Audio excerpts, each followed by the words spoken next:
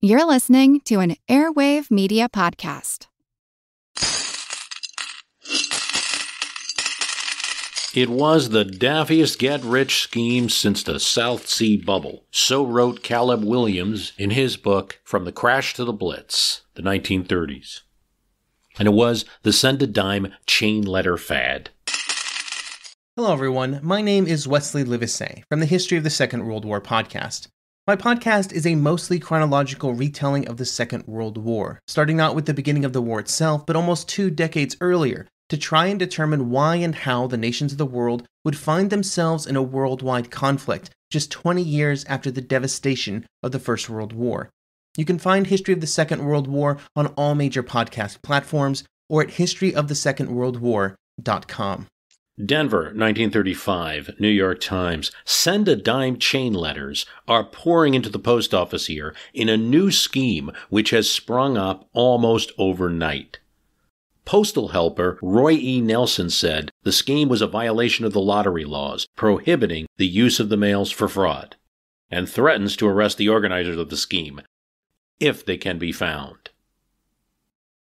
The send-a-dime letters would say something like this: Hope, faith, charity. This chain was started in the hope of bringing you prosperity.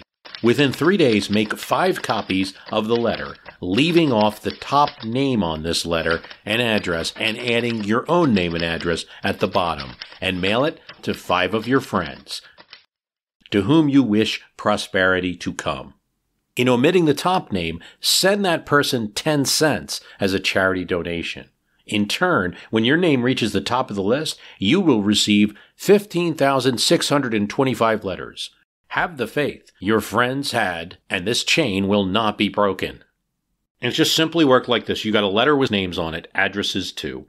You were urged to send a dime to the person at the top, scratch the name, add your own at the bottom, and send copies of the letter to 5 friends. And if no one broke that chain, you'd get $1,500 from a dime. Even if it was preposterous. Maybe it would just work. Beginning in March 1935, it turned into a national mania. It clogged up the mails, disrupted offices. Everyone was talking about the send-a-dime letters. Within 24 hours of the first known letter, there were postal delays across the country. Denver's post office added 90 clerks in order to handle the mail. Des Moines, Iowa banks ran out of money and had to seek out Chicago banks for the dimes. Chain letters reached Dallas by April 30th and St. Louis, Missouri on May 8th. In St. Louis, the chain letter doubled the normal volume of mail, from 450,000 to 800,000 letters, and quickly they experienced the same shutdowns that Denver had experienced days before.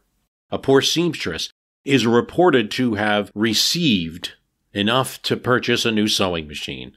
A mother is said to have paid off hospital expenses for having her baby. A widow paid for a husband's funeral. None of these, the New York Times said, have been confirmed. Almost every family in the city of Denver has received more than one of these letters. Now, most copies of the send-a-dime that are still around contain an instruction to wrap the dime in paper. As one chain letter expert says, a loose coin can work through the edge of an envelope with the jostling of transport or be slung out deliberately. Wrapping it in paper prevents this. Many of these send-a-dime letters upped the ante and said send 25 cents or send $1 or even more. 10 cents in 1935 was worth about $1.75. Denver, April 27th. Letters from foreign countries appeared today in the send-a-dime mail avalanche. This fad is spreading like hysteria to all parts of the country and to foreign countries, the postmaster of Denver said. If it isn't stopped, other cities will face the same crisis as Denver, a breakdown in service. No one got hurt very badly, nor did anyone make a killing. But millions of people worked up such a lather of expectancy over it that the national sanity seemed to become unstuck. No part of the country was immune. Several hundred letters went to Franklin Roosevelt. Several went to Al Smith. Gangsters, basketball players, and bishops were among the people who received these send-a-dime letters. A newspaper advertisement appealing to his friends not to send me any more chain letters was inserted today by A.A. McVitie, a Denver restaurant man. I have so far received 2,300 of these send a dime and send $10 letters, McVitie said. I can't answer them, and they are delaying my legitimate business correspondence. Please, friends, don't send me any more. From the New York Times, an endless letter chain is a form of geometrical progression. Such a progression is a series of which each term after the first is derived from the preceding one by multiplying a constant number. Thus, if the calculator starts with 3 and keeps multiplying by 3, he gets the series 3, 9, 27, 81, etc. He can do this indefinitely or stop after a certain number of operations. The Denver scheme, which already has been declared illegal by the post office, is typical. The progression augmented by multiples of 5 will run if the chain is not broken like this: 5, 25, 125, 625, 3,125, 15,625.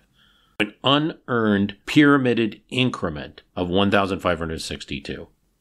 This from May 1935, New York Times. Send a dime letters received in New York. Chain please reaching here or like those in the West. Inquiry underway. The send a dime chain letter scheme, which flooded the Denver post office with mail last month, has reached New York. It was learned yesterday. The letters have been received by many persons here, and 70 in one big advertising agency are known to have done their bit to keep the chain going by sending out dimes and writing additional letters.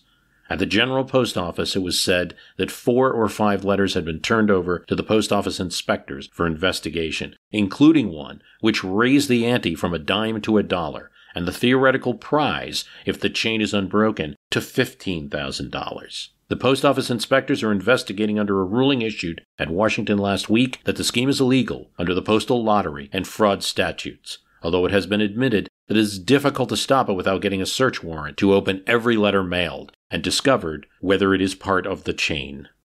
It has been pointed out that the chain is always broken. Although some persons may get more than their dimes back, others may get nothing. Despite campaigns of repression conducted by the Post Office Department, the realm of the chain letter is still extensive, although not as far-reaching as it used to be. The chief weapon used against the commercial chain operators is a postal regulation which reads, "Endless chain enterprises designed for the sale of or disposition of merchandise or other things of value through the circulation or distribution of coupons, tickets, certificates, introductions, and the like, are held to embrace the elements of a lottery and also to be fraudulent. Matter of any kind relating to such enterprises should be withdrawn from the mails." Time magazine found that racketeers had picked up on the craze, mailing some 30,000 letters with their own name on it. It got even to the point that those things would be propagated in and of themselves. In other words, people would say, join our pot of gold club, where we're going to make letters for this same club and share the profits. Springfield, Missouri was particularly hit by this craze. This is the 1930s. Depression is on. A lot of empty storefronts in the downtown. Some of these storefronts were converted to offices where there would be notarized letters. And they said, our letters are different. They're $1, and the signatures are all notarized. So give $1 for our letters, scratch off the name, send $1 to the top of the list. Now, notarizing signatures or not didn't make any difference in how the thing was going to get. What happened to these send-a-dime letters? Well, nobody quite knows. Diminishing returns killed it off, is what Cal Williams suggests, that eventually people weren't sending them as much or believing in them as much, and the whole thing wouldn't work anymore. Once the chain is broken, it decelerates pretty quickly as fast as it accelerates. But really the idea of this chain letter concepts, and people who, are kind of in the days where more, are from the times when more mail was sent, know about chain letters, chain faxes, chain emails, and the like. And they have a long history. I mean, in the send-a-dime letters come from the good luck letters of the 1920s. Here's an article from the Modesto Evening News of 1922.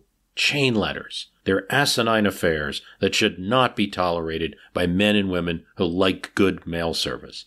The chain letter that is now going the rounds in Modesto starts off with a list of 20 or more names of people who have already passed it on to 9 of their friends.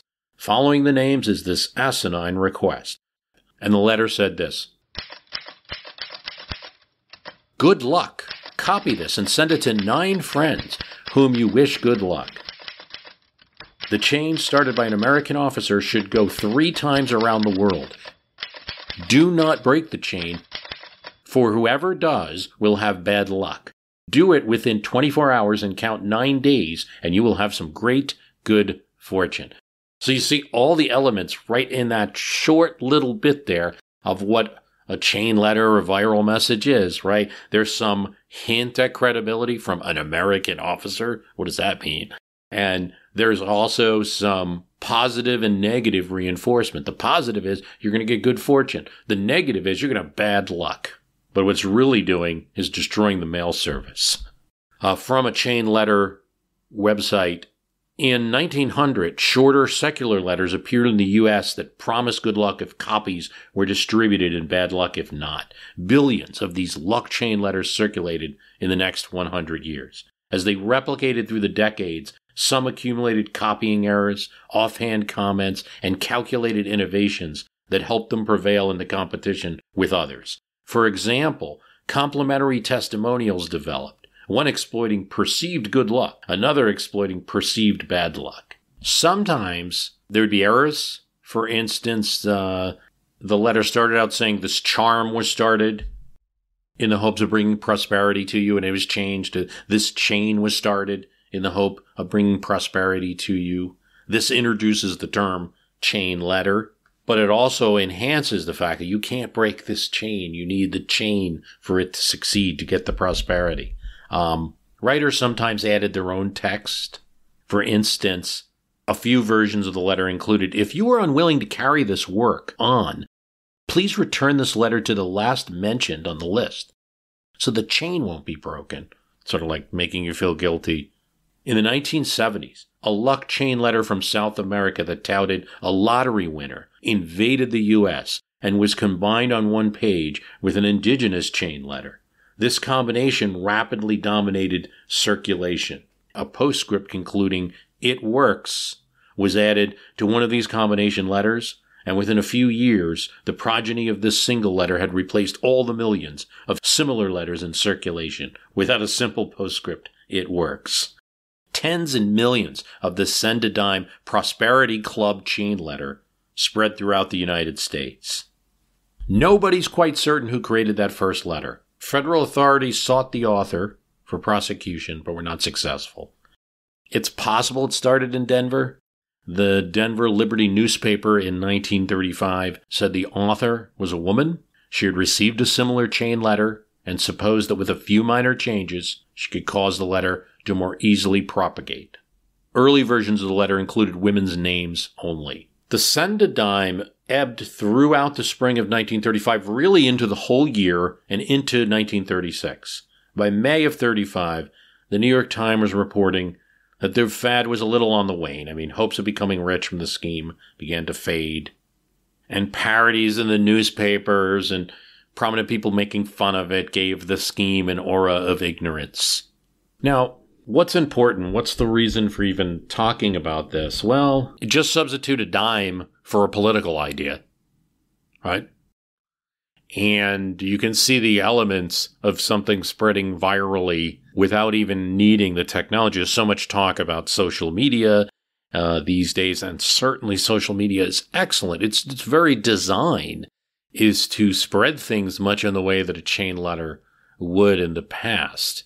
But I think it, like all things in history, if you know the history of something, you know that it's not new.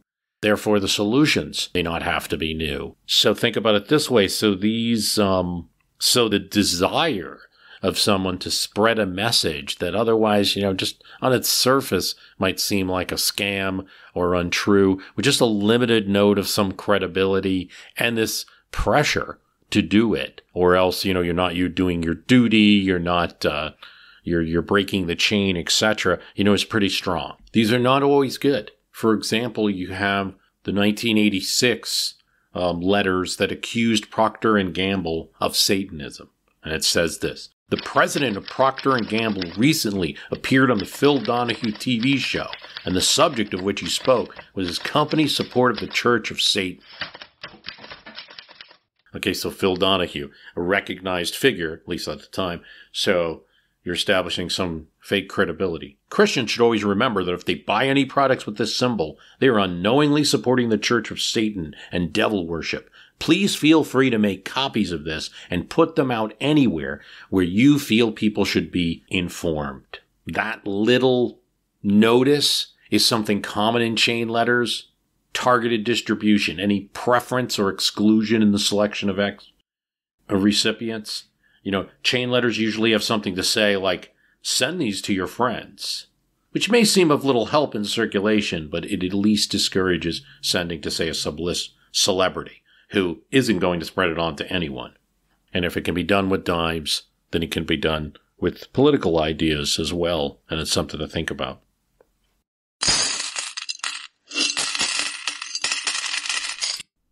You could do many things in 19th century politics, but you didn't mess with the Grand Army of the Republic. That was until a president did it in 1887. The Grand Army of the Republic was a Union veterans organization, and exclusively one, meaning you had to be a soldier on the Union side in the Civil War to join the GAR. It was founded in 1866, but got its strength when its commander-in-chief of the veterans organization, John Logan, who would later become a U.S. Senator, declared May 30th, 1868 to be Memorial Day and to be observed annually. The graves of those who had fallen in the Civil War would be decorated with flowers and observances. It didn't take long for there to be posts in every state in the United States and some posts overseas. But it was more than just an organization to help promote veterans. It grew into a political force. And in fact, peak membership was 400,000 in 1890. Not only did it help get presidents elected, presidents were members of the GAR. Ulysses S. Grant was a member of the Philadelphia Post, headed up by General George G. Meade. Rutherford B. Hayes was a member of the Fremont, Ohio Post. Benjamin Harrison, member of the Indianapolis Post. William McKinley, a member of the Canton, Ohio Post. James J. Garfield, we believe, based on publications in GAR, that he was a member of some post. Its mission was defense of the late soldiery of the United States morally, socially, and politically. That became a problem when the nation elected its first Democrat after the Civil War, who was not a member of the GAR and hadn't served in the war, Grover Cleveland. But the GAR, powerful as it was, would also meet a pretty powerful political force in that president.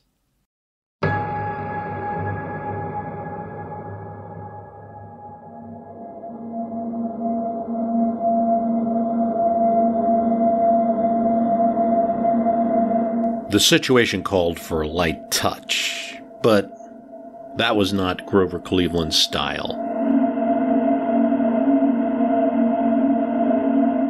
Grover Cleveland, hired in part as president for his stance on civil service reform that made him amenable to independent-minded Republicans as well as Democrats to get them to support a person of the opposite party. He issued more vetoes than any president before. Actually, at 414 vetoes in his first term, Grover Cleveland issued more than double all the presidents before him, including Ulysses S. Grant, who there was a big deal of when he made 93 vetoes.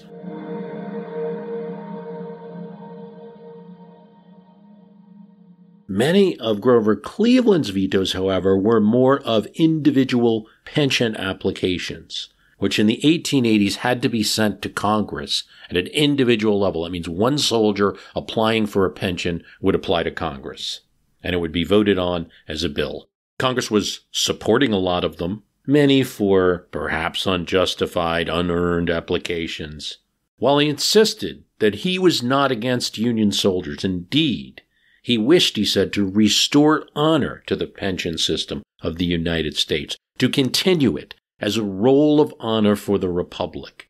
He constantly ran up against the Grand Army of the Republic, the organization of Union veterans. Grover Cleveland was not their favorite president, first Democratic president, support of the former Confederate states in his election, and Cleveland had not served.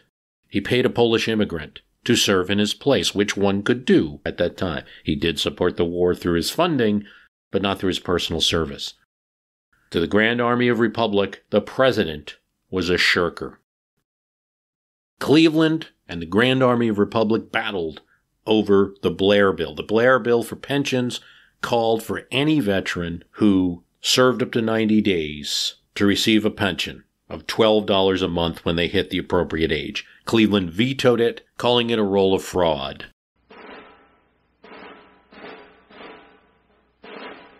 Samuel Tilden once mockingly said about Grover Cleveland, he has so much backbone, it makes him stick out in front. And Edward Bragg once said at the Democratic National Convention that nominated him, Cleveland became loved in New York, not just for his character, but also for the enemies he had made.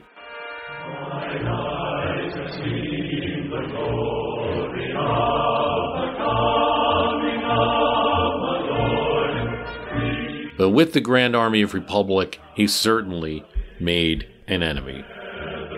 The head official of the U.S. Army had a recommendation. The U.S. should return captured Confederate battle flags that were stored in the War Department. This enraged the GAR when they heard about it.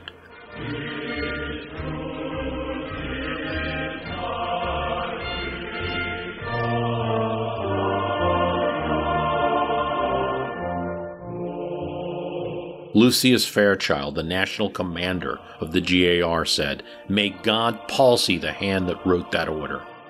May God palsy the brain that conceived it, and may God palsy the tongue that dictated it."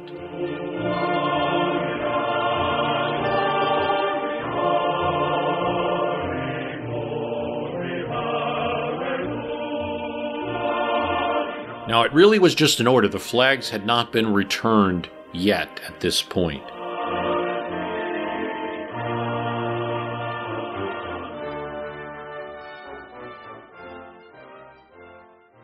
But nonetheless, the GR is going to denounce Cleveland as a viper, a traitor, a hater of Union veterans.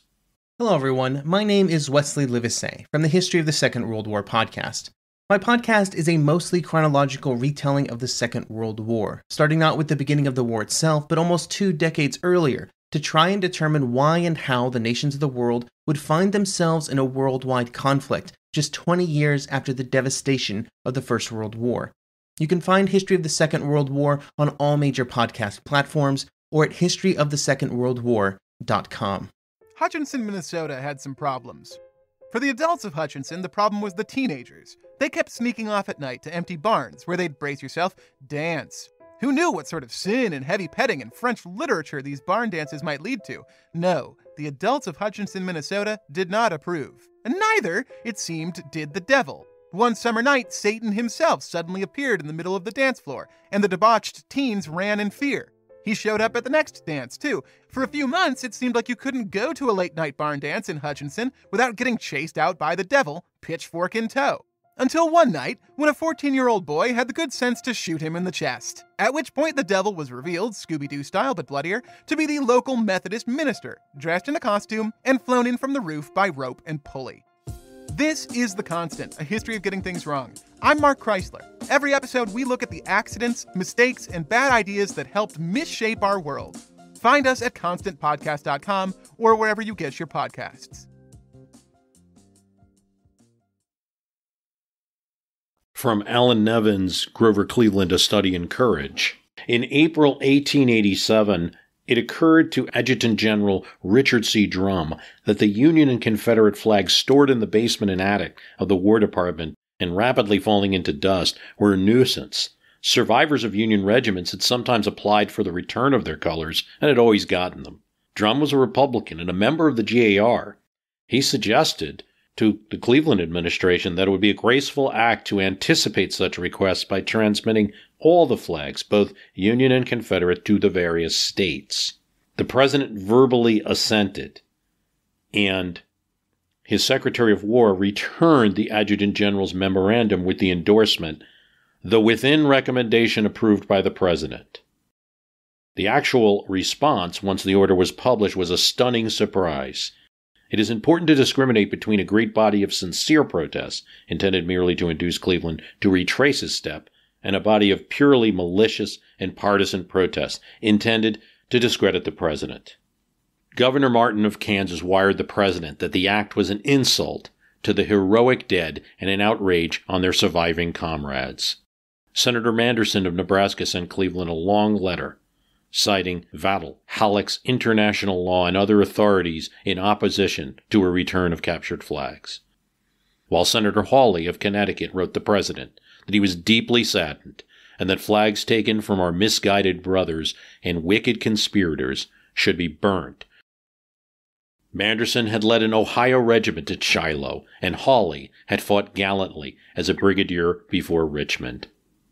These men spoke from the heart. These objectors were respectful. Worst of all was the conduct of Governor J.B. Foraker of Ohio. Not content with telegraphing Cleveland that the patriotic people of his state are shocked and indignant beyond anything I can express, he wrote an inflammatory letter declaring that no rebel flags will be surrendered while I am governor, which he circulated broadcast. And when Cleveland revoked the order, he spoke of the president as having sneaked like a whipped spaniel. And all of this leads up to the meeting in St. Louis, the Grand Army of the Republic encampment. Now, this is a issue that was probably headed to Cleveland one way or the other. Every president since Cleveland had attended the Grand Army of the Republic encampment. It's a big event that they hold each year. But every president since Cleveland had also enjoyed the support of the Grand Army of the Republic, which Cleveland did not. In 1887, as we get up to the St. Louis meeting, the local Grand Army posts are passing resolutions. It's not just individual members saying, it's posts that are passing resolutions of their members, condemning the president as a traitor, as a Cataline. A post in Iowa goes so far as to instruct its committee to write resolutions in burning letters of red on blood-red paper, to enclose them in a blood-red envelope and tie with crimson-stained ribbon to demonstrate the penalty of treason is death. Well, Cleveland has a dilemma. Now, is he going to go to St. Louis, probably be harassed, shouted at, perhaps even threatened? Security for presidents wasn't that tight. But if he doesn't go, is he going to get called a coward? Cleveland was not a man to hesitate. Mayor Francis, at the time of the battle flag order, was in the East. Francis is the mayor of St. Louis. Cleveland, hastily calling him to Washington, sent him back to St. Louis to sound popular sentiment. The mayor's report was clear. The resident members of the GAR, whom I have met, disclaim any feeling of antipathy to you and profess a desire to have you to attend the encampment. They express at the same time, however, a fear lest your presence will deter many posts from coming. I find a growing sentiment among the local GAR to have you decline the invitation to the encampment and to enable you to do so gracefully, that they are asking me to originate a movement inviting you to attend our annual fair pageant, which will be held the week after the encampment. Most of his advisors say, look, President Cleveland, just wait for this to blow over and then make a statement. Cleveland chooses not to. He goes early on, and he attacks the Grand Army of the Republic, put them on the defensive. He writes a letter to David Francis, and of course he writes this and also makes it public. In the letter, he declares that personal threats did not concern him, but he was shocked by the fact that scores of men in the Grand Army of the Republic were threatening the dignity of the presidential office. This was unpatriotic. And he, Cleveland, was duty-bound to protect the virtue of his office by skirting a confrontation with the Grand Army of the Republic. The threat of personal violence and harm in case I undertake this trip in question, which scores of misguided, unbalanced men under the stimulation of excited feeling have made, are not even considered, but I should bear with me there the people's highest office, the dignity which I must protect. So in other words, I'm not afraid. I can go there and have this kind of harassing, haranguing, meeting, shouting at people, having people shout at me, but I am the owner of the presidential office and all the dignity that comes with it, and I can't submit to that. And then Cleveland takes 2 steps. He changes his itinerary, having written this message, to avoid going to the encampment. And then, relying on a technicality, he says, actually, the return of the Confederate battle flags, that has to be decided by Congress. So he kicks it to them. Here's what Alan Evans says. The letter threw the GAR upon the defensive. Its offices had never repudiated the outrageous utterances of such members as Fairchild and were left in an unhappy position. Scores of editorials denounced them. When Cleveland attended the Clinton Centennial in July, he devoted his brief evening speech before his old neighbors to the subject of the dignity of the presidential office. Moreover, he showed unusual adroitness in heightening the popular impression that the Grand Army of the Republic was in the wrong. When the letter to Mayor Francis was published, 150 veterans of Lynn, Massachusetts, had just arrived in Washington from a tour of the Virginia battlefields. A newspaper quoted one of them saying as they would not call upon the president. "We can see enough rebels south," he said. The indignant Post thereupon obtained permission to wait upon Cleveland, marched into the East Room, and cheered him vigorously. "I want you to understand," said Cleveland, "that I have lost no confidence in the GAR as an organization. It is incomprehensible to me that men who have risked their lives to save the government should return home to abate one jot or title of respect and support which every good citizen owes to the constituted authorities." He took them all by the hand, and forming anew in the front of the White House, they gave him and Mrs. Cleveland the marching salute as he went for his afternoon drive. This according to the New York Herald. He also drove home his attack on the intolerant element among the veterans by a letter to a Pennsylvania Post which had asked for a donation, and got it. This is what Cleveland writes. "No one can deny that the Grand Army of the Republic had been played upon by demagogues for partisan purposes, and has yielded to insidious blandishments, to such an extent that it can be regarded by many as an organization which has wandered a long way from its original design. Such a sentiment not only exists, but will grow and spread unless within that organization something is done to prove that its objects are not partisan, unjust, and selfish." Though it was bad enough to have a president abused in terms worse than any used since Andrew Johnson's time, it was worse to hear section taunting, section again. The North listened to excited talk about rebels and slave drivers, and the South to angry denunciation of tyrants and robbers. While the Tribune spoke of the battle flags as mementos of as foul a crime as any in human history, the New Orleans State said that it looked forward to the day when some foreign war will compel the cowardly rapscallions of the Republican Party to recognize that the South will do far more than they to protect the flag about which they are always croaking. Well, a lot of people argue that that was the case, right? That certainly, starting with the Spanish-American in World War II, you had North and South fighting together, and that was always the goal. So, a little bit there about Grover Cleveland facing a lot of abuse in a situation over battle flags, over the Civil War and its memory, just 20 years after events. And also about his real stand, all behind this is a real stand against pensions, which he didn't want to enlarge. He's going to be out of office. There will be some attacks in the 1988 election, in the 1888 election, equating democracy, the Democratic Party, with the Confederacy and the like. And this issue will be raised. Benjamin Harrison will institute big expansion in Civil War pensions, almost making it for Northern males almost a form of Social Security in the 19th century. Despite all this and gaining some public standing from the dispute, Union veterans were not a good demo for Cleveland. And Cleveland loses in 1888 in a very narrow result. Hinging on the state of New York, it's very possible that the loss of such support from the GAR hurt his chances of getting a second term without, waiting a term to do it. He'd return in 1893, but he'd never quite be popular with veterans.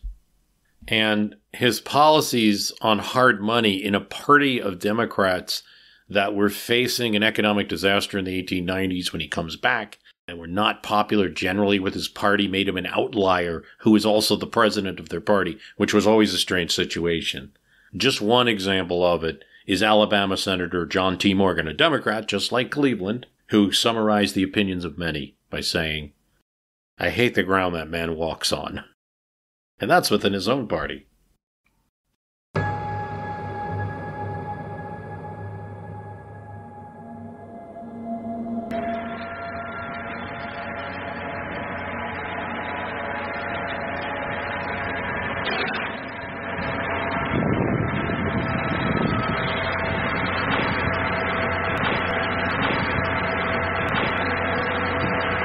In 2007, a track hoe that was completing work for a new parking garage for a hotel in Cincinnati got stuck in the ground that it was digging, partially flipped over as the ground started sinking. It had to be pulled out.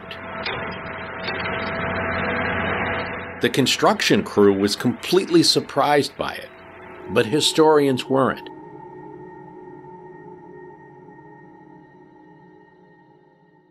Historians knew that underneath that ground was a tunnel, originally constructed as part of a subway system for Cincinnati, a system that few people knew about, at least one government agency had said to forget about, and the citizens of Cincinnati largely had. Hidden under streets with large manholes visible only in certain areas that people knew about, with these large steel gates locked up, not thought about much by the city's public officials, sometimes full of graffiti, certainly spider webs, and certainly dust, and really forbidden to be trespassed on, though these rules were sometimes defied. Some of its tunnels were filled with bricks. Its entire elevated line, the line above ground, was removed in the 1960s. And few are alive who even remember the history of it firsthand. But at one point, all of Cincinnati supported it, and perhaps it could have transformed the city. As it is, Cincinnati, Ohio remains an automobile city, with Uber, with Lyft, and for public transportation, largely buses. They're good buses, from what I am led to believe by people who live there, some hybrid buses. Good service, if sometimes late, as you might find in any city. On an average day, 55,000 trips in Cincinnati are made on public buses. But the metropolitan region of Cincinnati has over 2 million people. That means it ranks 46 out of 50 in terms of bus ridership. And ridership has even fallen, and the city is looking at downsizing to smaller buses. It's been estimated from a 2014 study that Cincinnatians spent an additional 60 hours behind the wheel because of the traffic congestion there. Cincinnati has a long history. It was America's real first big Western city. It's the Queen City of the West. Its name has George Washington in it. The Cincinnati, story of the famous Roman general who led the nation and then went back to his farm in peace.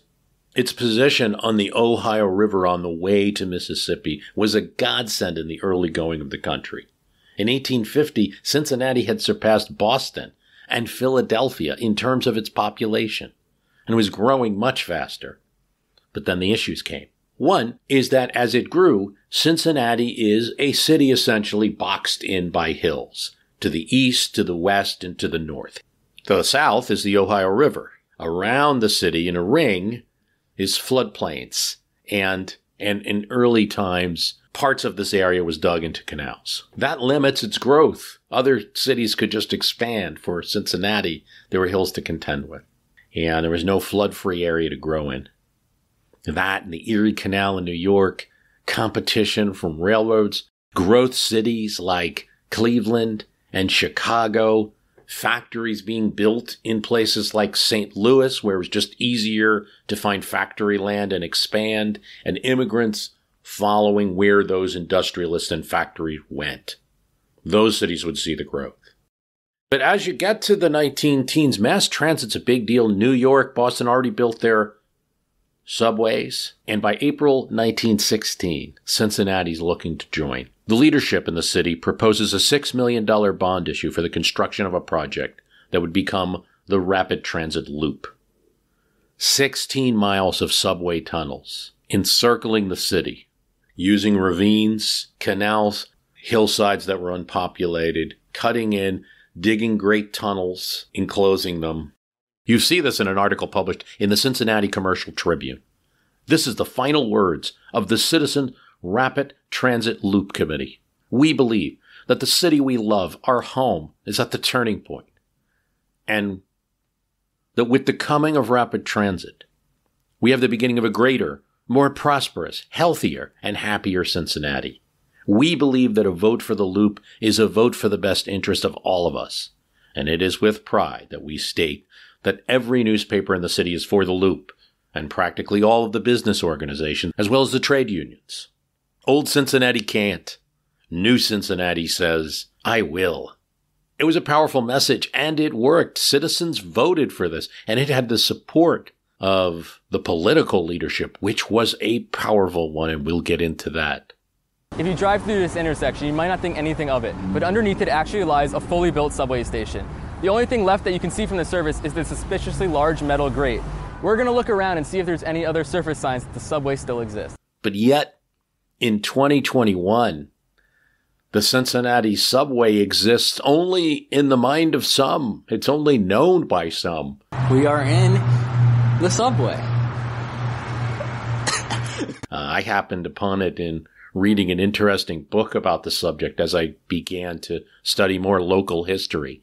Project I looked in, embarked on a couple of years ago, is just to get some more local history books and to tell the story of American history through the viewpoints of some of what was going on in local areas. This story intrigued me a lot because it is a story of politics, and it's kind of funny because it's intra-Republican politics. At the time we're talking, the 20th century, Cincinnati was a Republican city, but there were two distinct groups, and we'll get into that. But today, the only thing you see is a few websites that have pictures of these kind of ruined subways. A few people know about it. A few people sneak in. Where's the station? Do you think it still exists behind this wall, or they filled it in?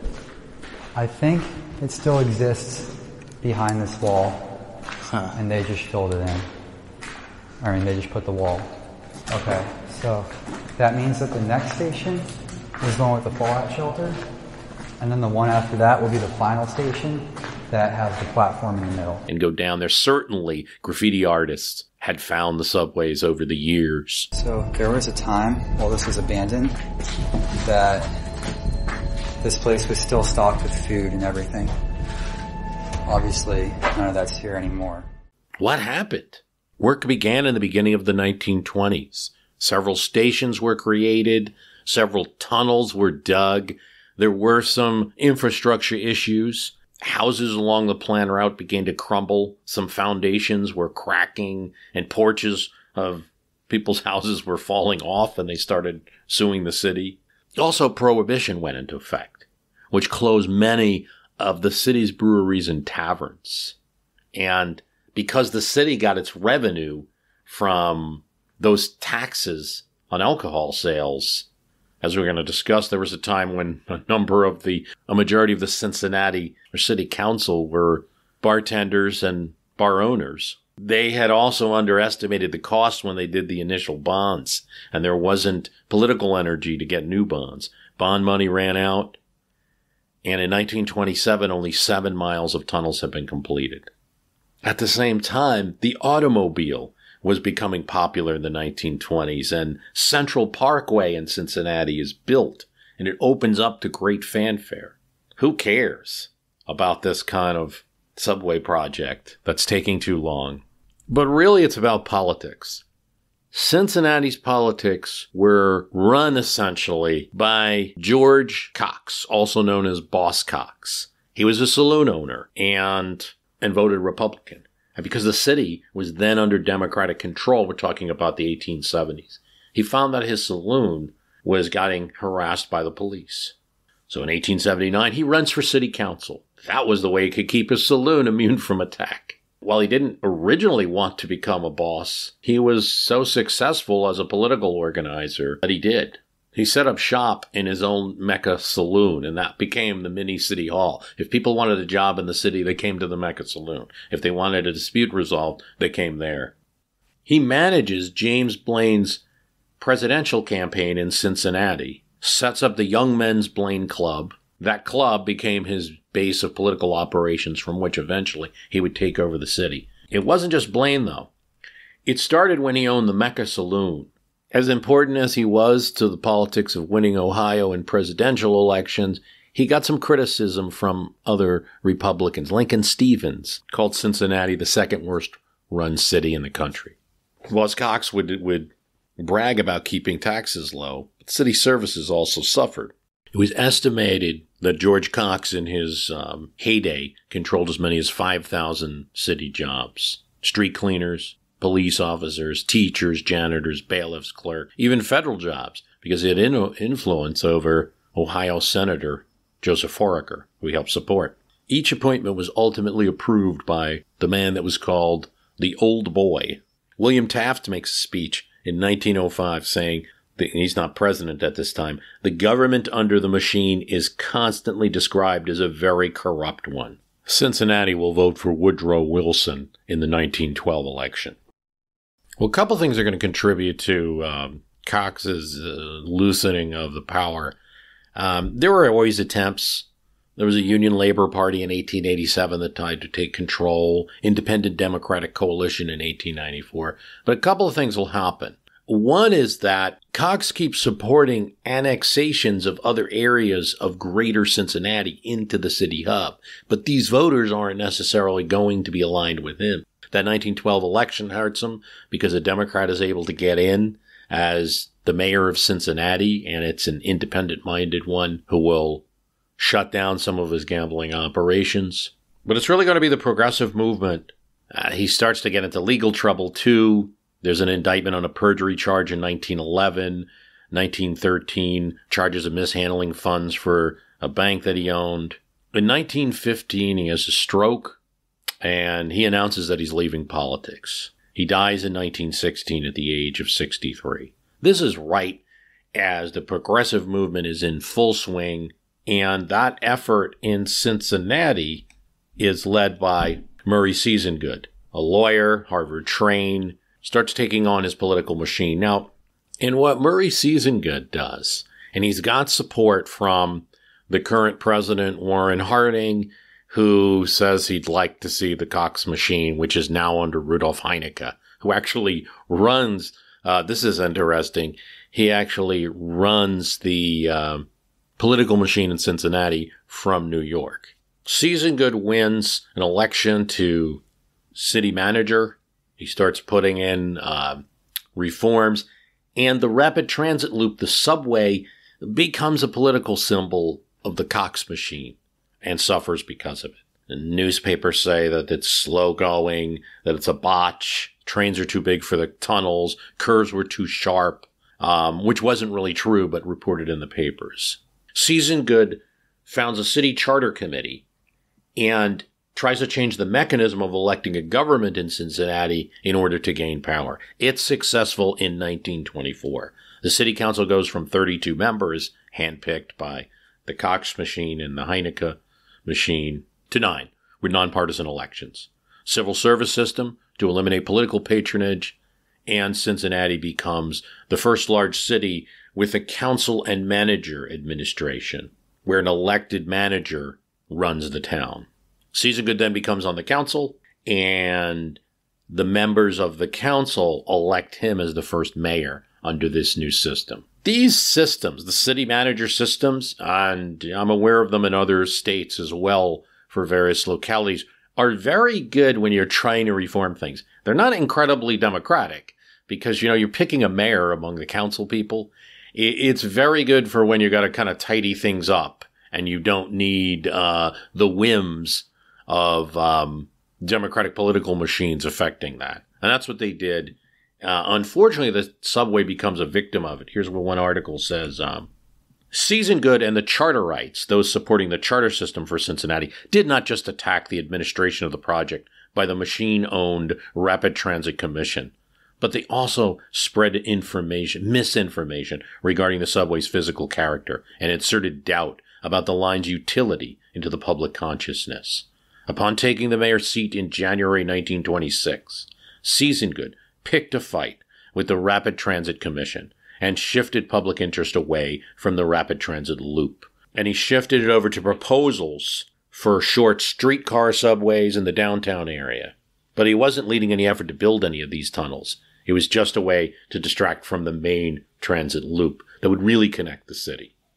Even Season Good, it appears, didn't want to kill the subway project, but certainly to delay it until there could be more controls. After World War II, the rapid transit loop right away was in the way of Interstate 75 and its plans. And so politicians a generation removed from any of the subway ideas just allowed the subway, a crucial subway tunnel, to be cut off by I-75. So the bonds that are initiated in 1916 are totally spent by 1926. They're not paid off until 1966.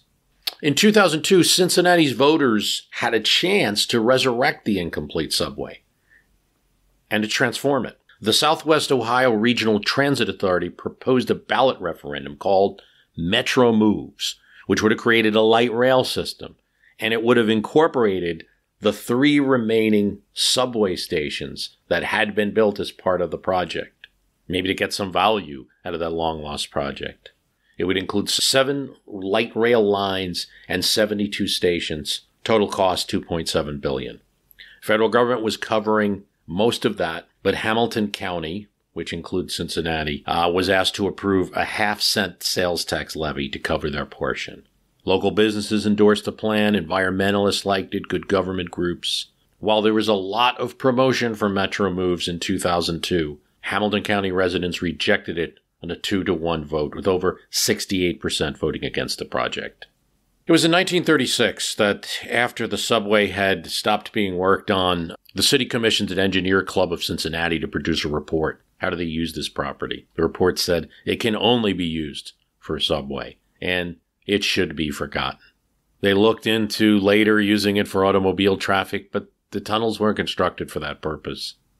They could be used to put streetcar or trolleys underground, but the city had too much expenditures as it was, and was designed now for the automobile. So the project faded into memory.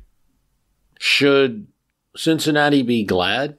Well, what's the real cost of this? When we talk about infrastructure, and we can sing a sad song about a subway that was lost, and I'm sure many people in Cincinnati do, that perhaps that light rail idea, that there could have been some usage for picking up some of that previous expenditure and work that had been done. I also think you have to consider the alternative, though.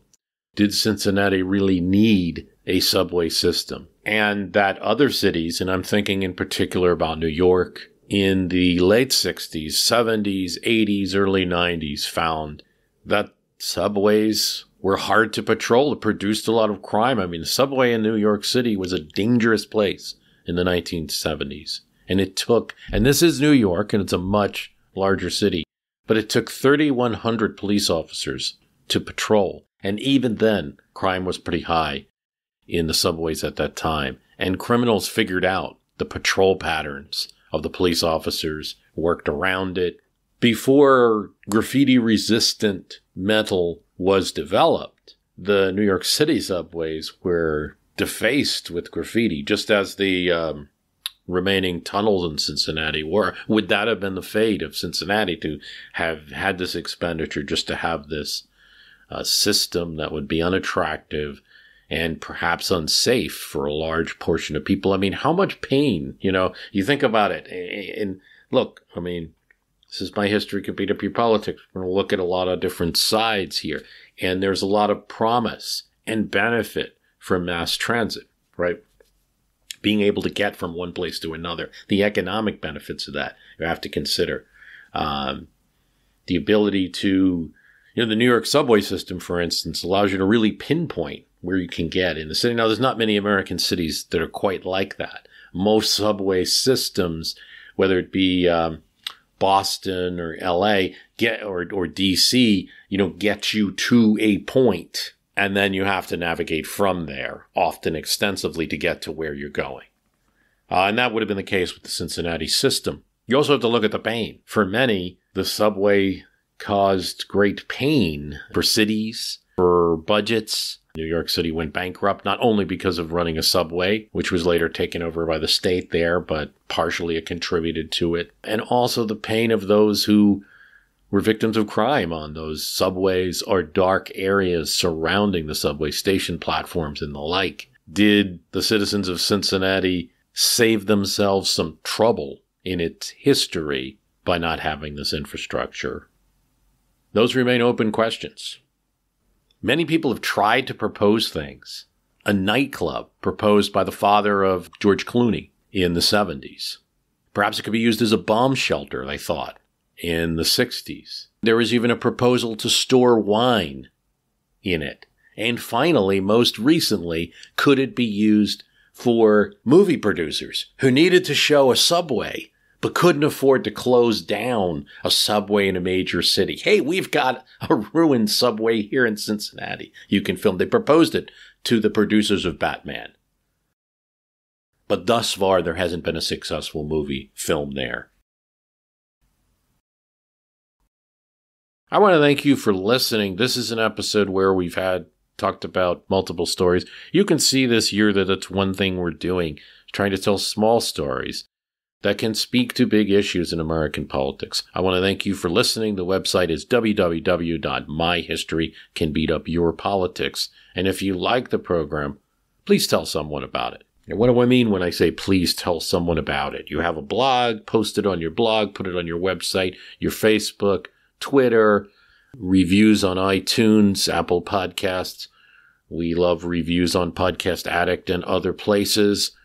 We'd love for you, if you have a podcast, to tell other people about this one.